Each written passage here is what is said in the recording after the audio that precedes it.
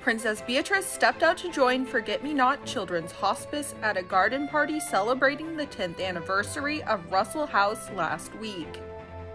In photos released on Thursday by the hospice, which Beatrice serves as the royal patron for, she is seen cradling her baby bump while chatting with fellow attendees, as well as beaming at an adorable little one who couldn't stop smiling back at the pregnant royal.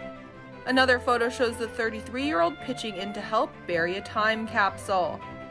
The organization also revealed that Beatrice got to meet families, supporters, staff, and volunteers at the event. On Thursday, Beatrice posted about the event on Twitter, writing, "What a remarkable 10 years it's been, and a wonderful center at Russell House for the community." Princess Beatrice and her husband Edoardo Mapelli Mossi are currently expecting their first child together.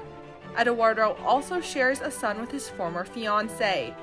Buckingham Palace announced the news about the royal baby in May, saying, quote, "Her Royal Highness Princess Beatrice and Mr. Edoardo Mapelli Mossi are very pleased to announce that they are expecting a baby in autumn of this year.